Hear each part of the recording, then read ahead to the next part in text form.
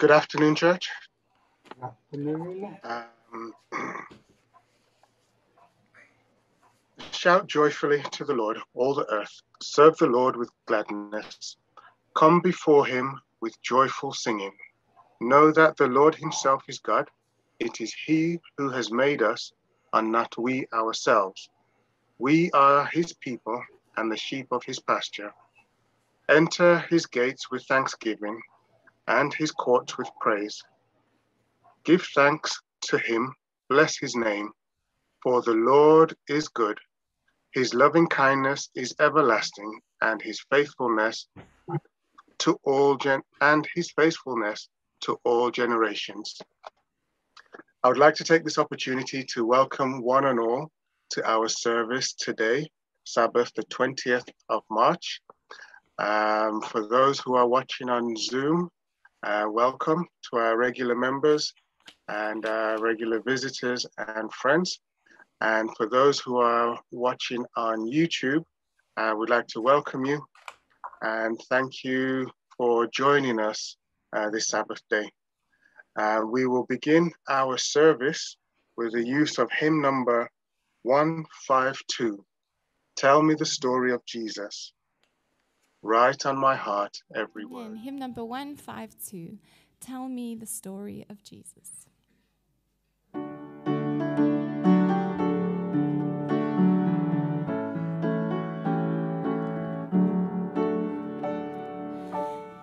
Tell me the story of Jesus, write on my heart every word.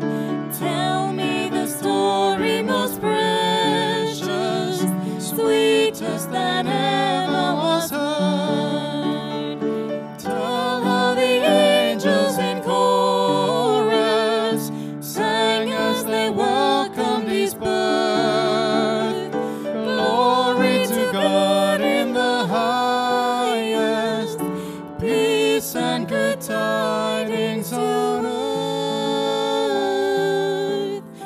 Tell me the story of Jesus, write on my heart every word. Tell me the story most precious, sweetest that ever was heard. Fasting alone in the desert, tell of the days that he passed. How for our sins he was tempted, yet was triumphant at last. Tell of the years of his labor, tell of the sorrow he bore. He was despised and afflicted, homeless, rejected, and poor. Tell me the story of Jesus, write on my heart every word. Tell me the story most precious, sweetest that ever was heard. Tell of the cross where they nailed him, writhing in anguish and pain. Tell of the grave where they laid him, tell how he liveth again. Love in that story so tender, clearer than ever I see.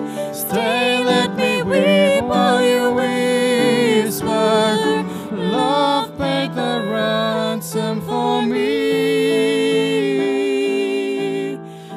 Tell me the story of Jesus, write on my heart every word. Tell me the story most precious, sweetest that ever was heard.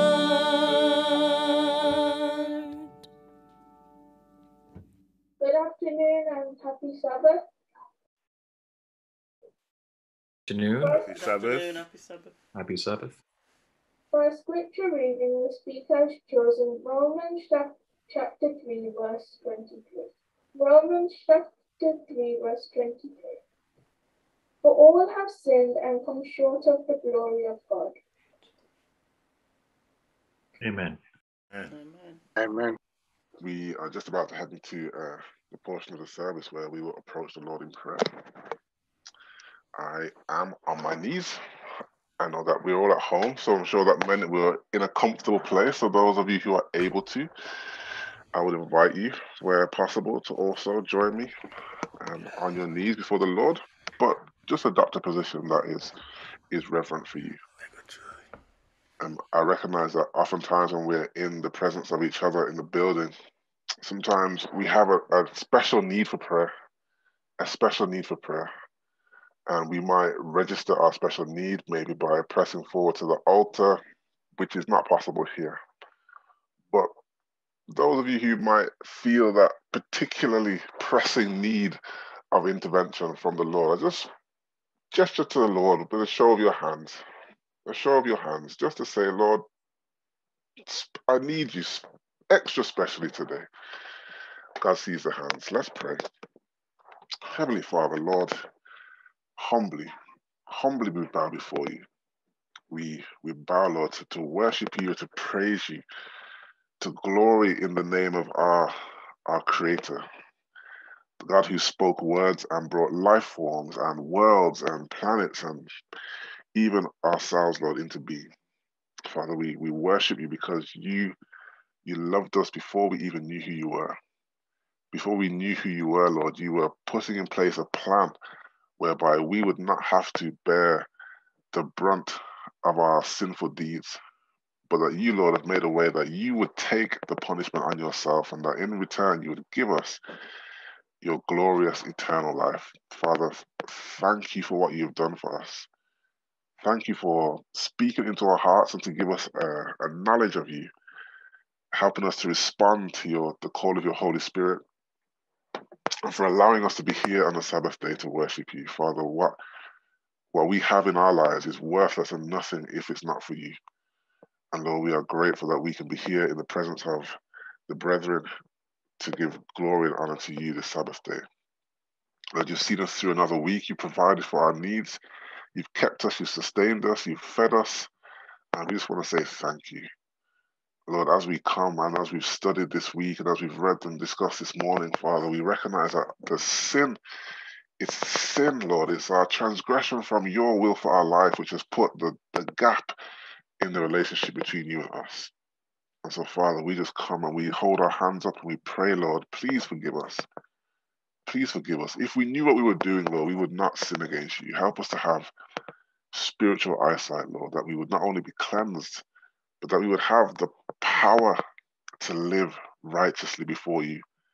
That you would put your spirit in our heart, Lord, and that we would do things of righteousness and purity because it springs from our heart, not because it's a burden and a chore. May we serve you, may we obey you, may we submit all to you, Lord, in love. Father, thank you for blessing us with your Holy Spirit. Thank you for giving us the means by which we might render obedience to you, Lord. Father, take our hearts because we cannot even give it to you. But we give you permission today, Lord, to enter into our lives, into the dark recesses of our lives, of our hearts, and do what is necessary, Lord, so that we one day can see you, commune with you face to face, which is our ultimate hope and dream. Father, we even at this time want to thank you for the trials and the tribulations that you allow to come our way. Because it's through the trials, dear Lord, that you keep us on our knees, that you keep us humble, that you can speak to us in ways that at other times, Lord, we just cannot and will not hear. Thank you. But Lord, you've seen the hands this morning, this afternoon. You know the needs of your people. Lord, I just pray that each and every person who has expressed and who possesses a need of you, may they be filled, dear Lord.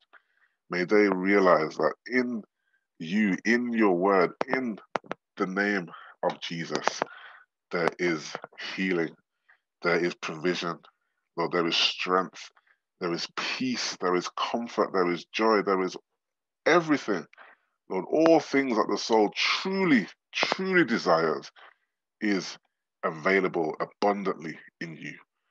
And Lord, I just pray that you would supply the needs of your people at this time. And Lord, when you have blessed us, may we not keep the blessings to ourselves, but may we go and tell our colleague at work. May we tell our neighbor. May we tell the person that we sit near on the bus of the God in heaven that we serve.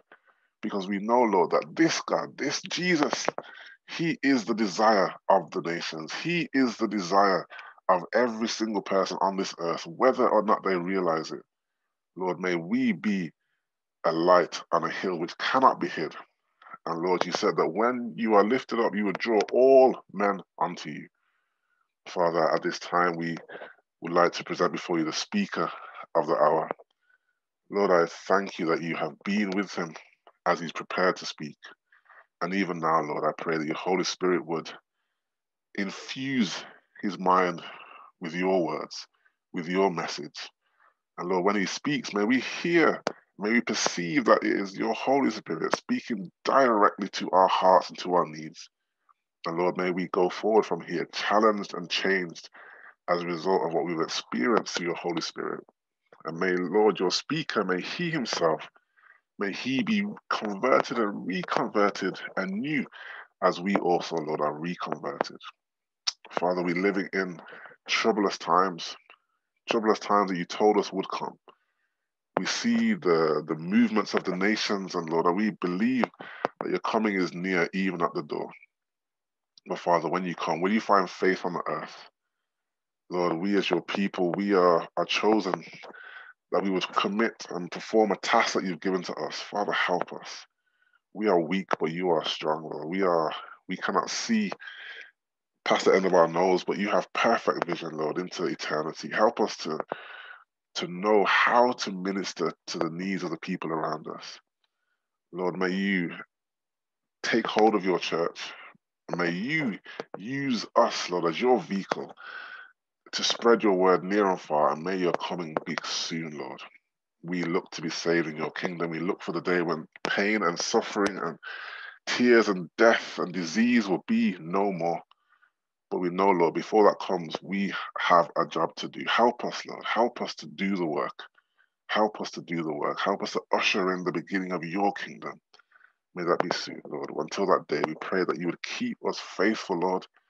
Keep us faithful. Help us not to stumble. Help us not to become so discouraged that we cannot get back up. Lord, help us to keep getting back up. And Lord, we look forward to the day where we can see you face to face, where we can take communion, Lord, with you, drinking of the vine fresh in the heavenly kingdom. Lord, this is a wonderful, wonderful dream and a hope of ours. We look forward to its realization. Until that day, keep us faithful with Lord. We pray in the mighty name of Jesus. Let the church say, amen and amen. Amen. Amen. Amen.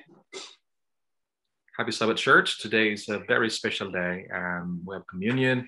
But before that, we cannot forget the children. Of course, the children are a very important part of our worship experience as well.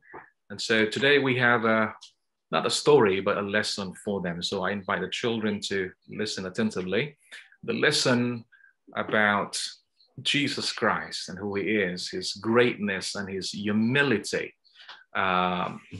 being consistent with the theme of our Sabbath worship today, communion. So I invite you, children, to listen attentively. After the children's story would be the special item by Brother Vickers, and then I go straight into the short homily.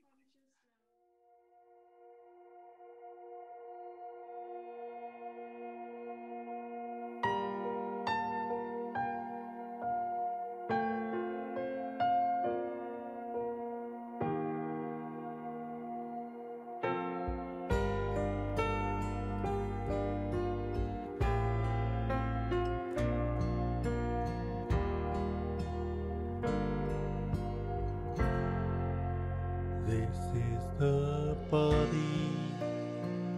that was torn for us. This is the blood that was spilled. Points to the pain you endured for us. points to the shame, the blame, the guilt. Father, Son, and Holy Spirit, come, move our hearts to remember.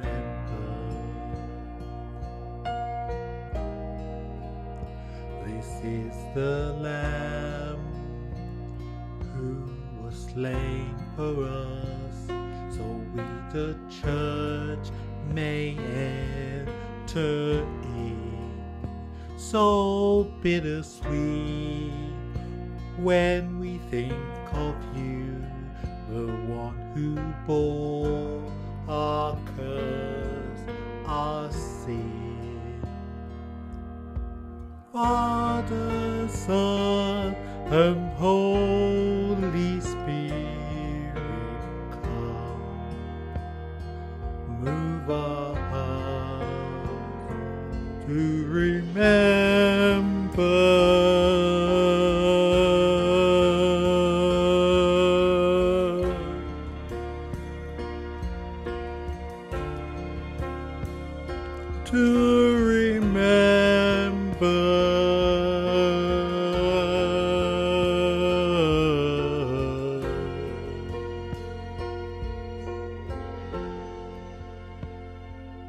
Father, Son, and Holy Spirit, come. Father, Son, and Holy Spirit, come, move our hearts to remember.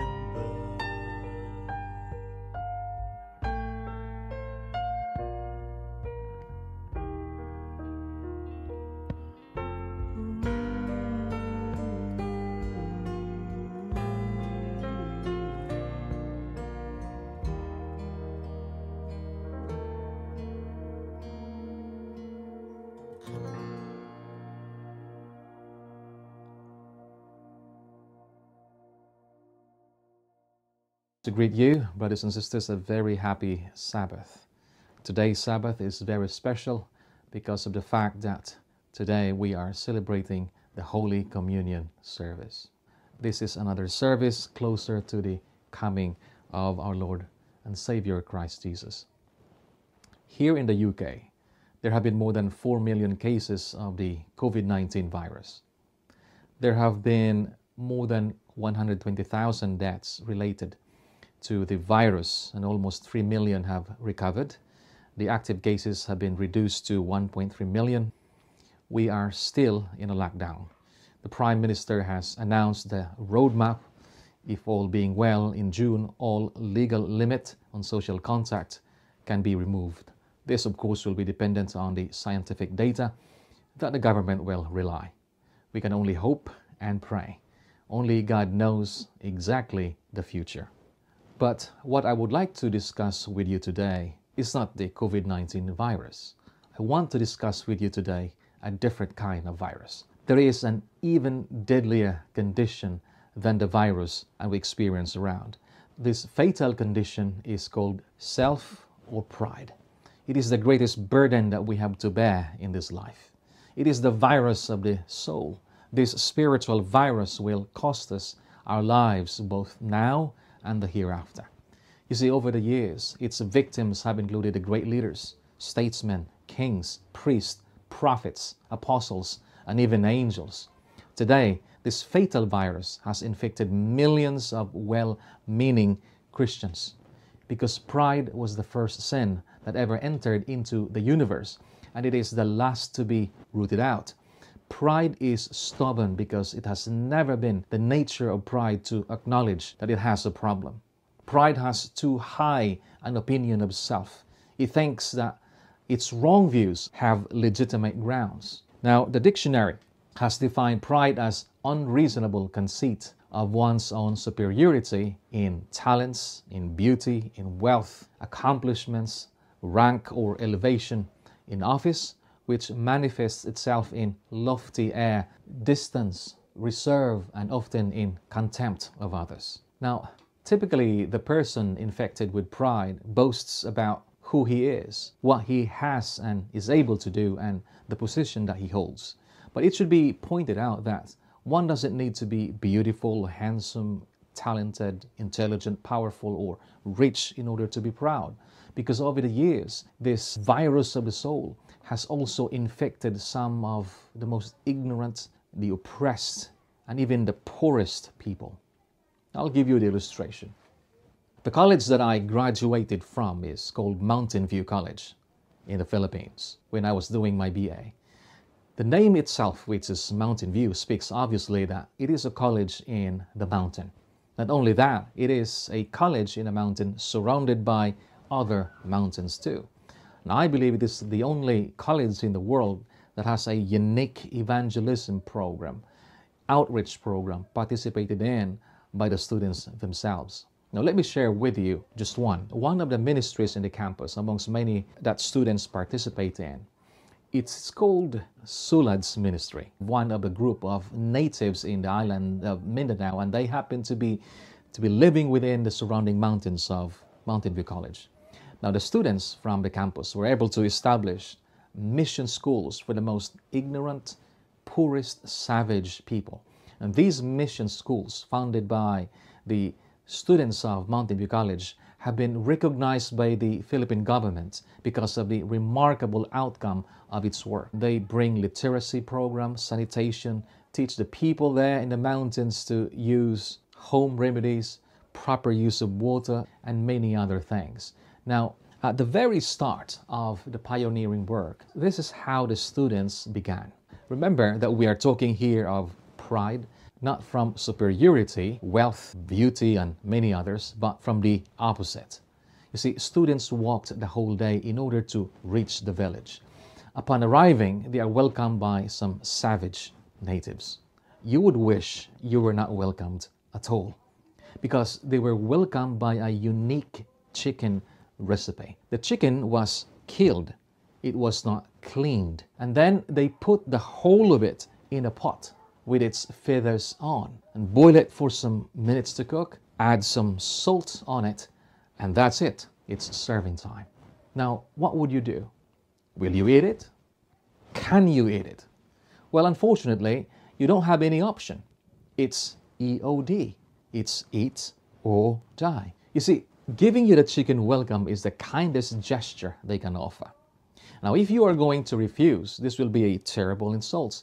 And no matter who you are, you can die with their poisonous arrows once you have touched their pride. This was in the pioneering days. What I'm saying is, it is not only the beautiful, the talented, the intelligent, the powerful, or the rich that are affected with the pride virus. The virus of the soul has also infected the ignorant, the oppressed, the poorest of people. This pride virus that came from Lucifer has infected all people, all classes, all ethnicity, all over the world. Romans 3:23 clearly says to us, "For all have sinned and come short to the glory of God." But the good news is, there is a solution to the virus of the soul. The solution can be obtained from Christ Jesus. The perfect antidote to the sin virus is the meekness and the humility of Jesus. Pride cannot be overcome with pride. Pride can only be overcome by the perfect humility of our Lord Christ Jesus. And because pride has touched every single one of us, including the speaker, everyone who needs to be saved must be touched by Christ Jesus. The washing of feet symbolizes the humility of Christ. You see, he changed the normal order of how the world perceives the status of society. The master is washing the servants' feet. Initially, Peter did not want any of this. His reaction not to be washed by Jesus is indicative of the way we understand status, and the actions that are or are not done are determined based on one's social standing.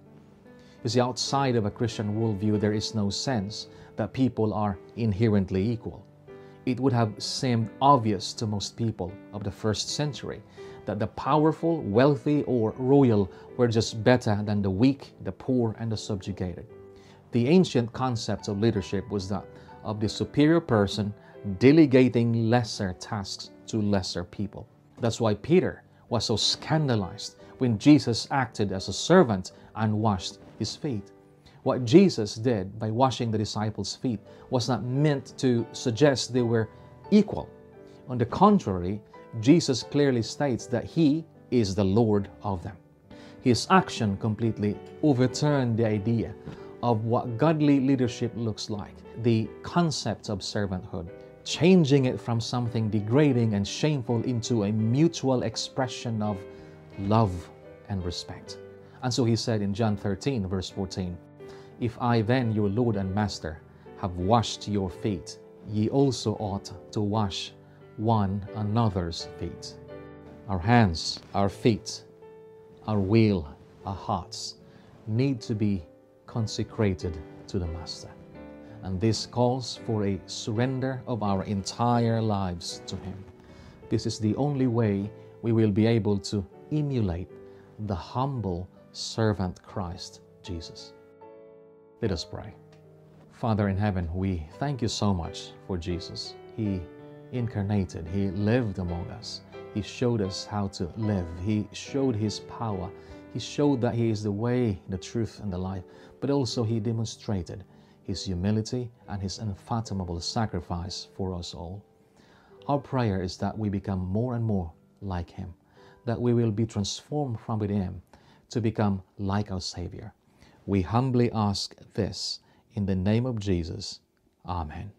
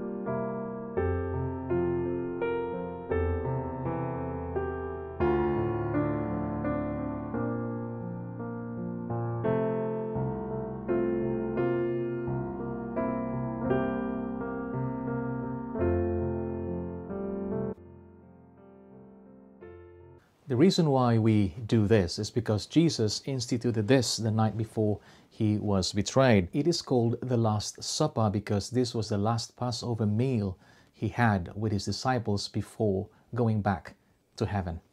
And we are commanded to do this in remembrance of Him. Now, Jesus, as a Jew, joined every Passover celebration of the Jews from he was young up to his 3.5 years of his ministry. And this was to remind them of their deliverance from the bondage of Egypt. And the normal preparations would have included everything such as unleavened bread, spices, bitter herbs, fruits, and a lamb. And there was a lot of preparation that went into the observance of the Passover. Then they would have needed 4 cups, and these 4 cups are what is found in Exodus chapter 6, 6-7. Therefore say to the children of Israel, I am the Lord. First, I will bring you out from under the burdens of the Egyptians. Second, I will rescue you from their bondage. The third, I will redeem you with an outstretched arm and with great judgments. 4, I will take you as my people and I will be your God. Those are the 4 cups of freedom. That is the typical Passover celebration for the Jews. And in the very last supper of Jesus with his disciples, prior to his death, he changed everything. He skipped those 3 and only took 1 cup. Not only did Jesus skip the herbs, the fruit, but he didn't talk about the lamb either.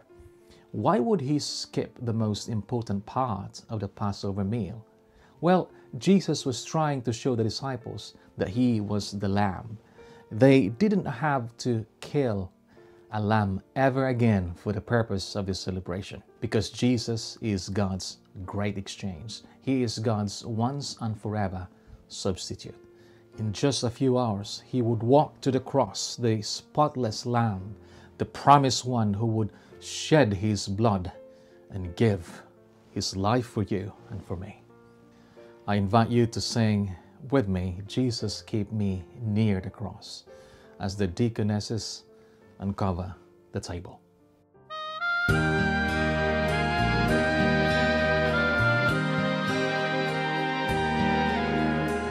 Jesus, keep me near the cross, where the precious fountain,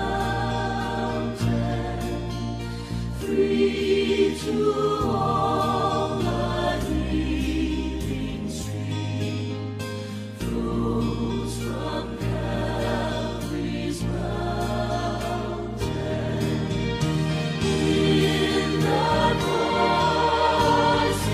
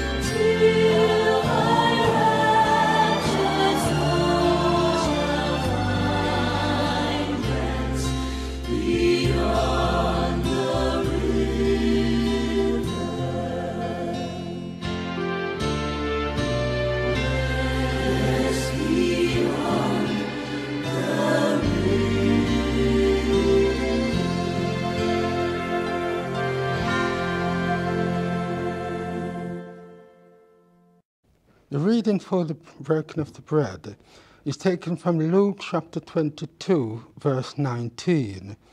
And he took bread and gave thanks, and brake it, and gave unto them, saying, This is my body, which is given for you. This do in remembrance of me. Let's bow our heads. Loving kind Father in heaven, thank you so much for what you did for us on Calvary. Thank you for seeing us and knowing what our needs are. And we ask that as we partake of this bread which represents your body, that each one of us will be able to understand and be drawn to you. We pray that you will help us. In Jesus' name we pray. Amen.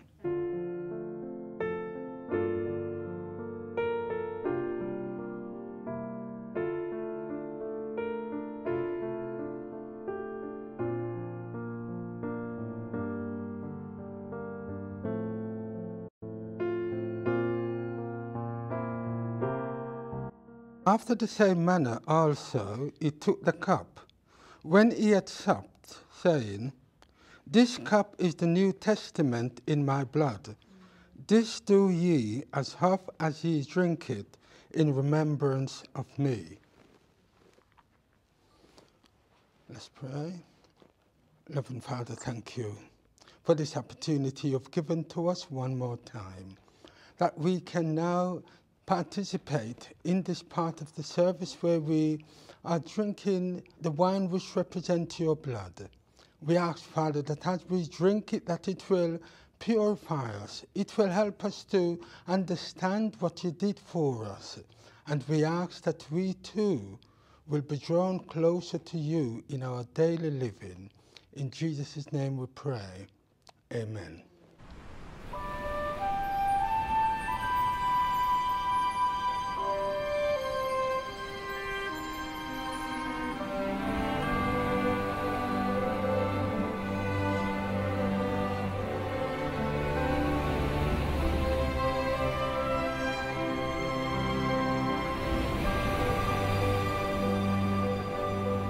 Lord Jesus, I long to be perfectly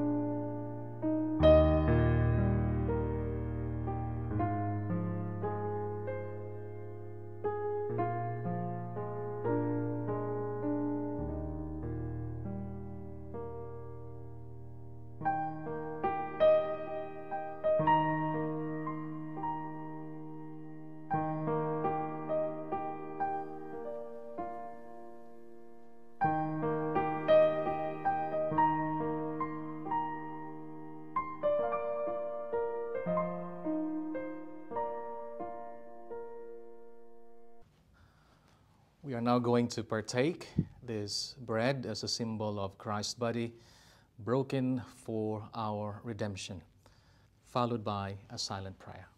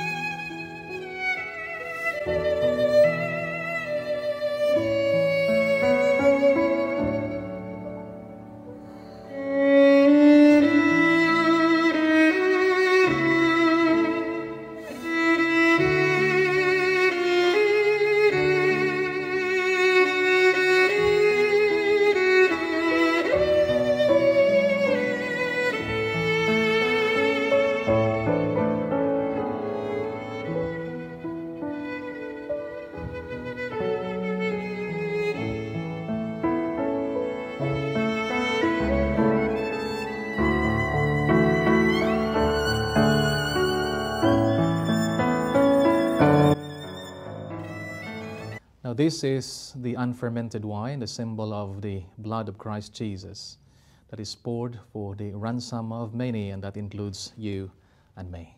Let's drink it, followed by a silent prayer.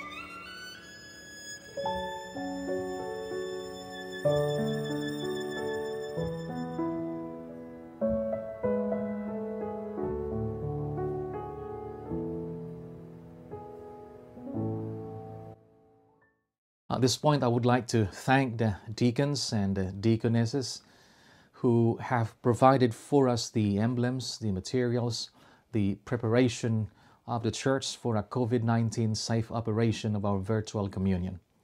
Thank you so much for the hard work that you do. I also would like to thank the elders who supported me in making all these happen. We thank as well the communications team for their role since the lockdown up to now. At least they bring us together even in a limited manner such as this. I want to thank you all, the faithful members. You are the reason why we gather, and we want to point and direct each other to the most important person in the church, and that is Christ Jesus. He is the one and only source of hope and salvation. God bless you.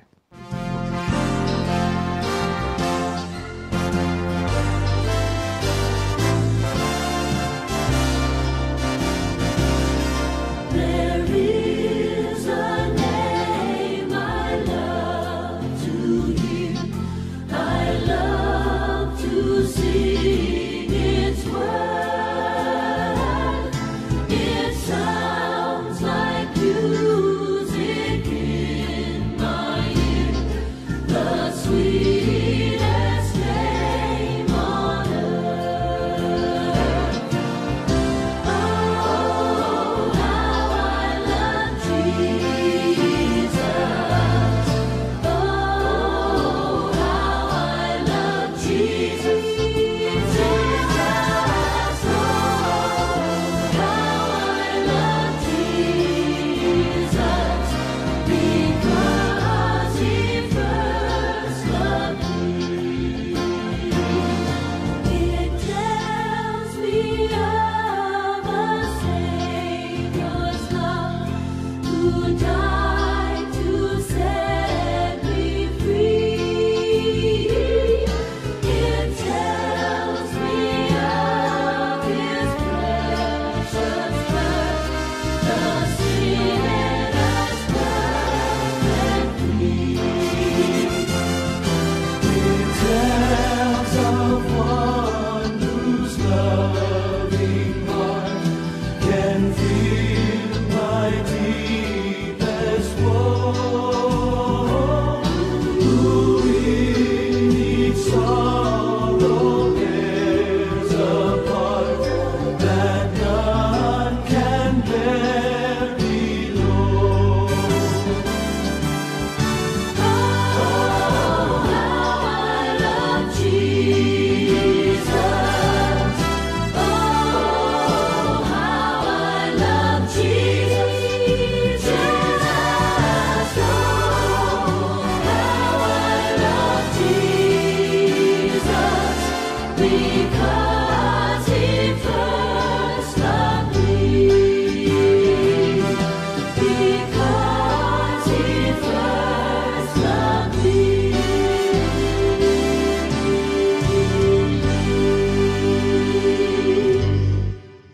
Let's have our benediction. The Lord bless you and keep you. The Lord make His face shine upon you and be gracious unto you. The Lord lift up His countenance upon you and give you peace, now and forevermore. Amen.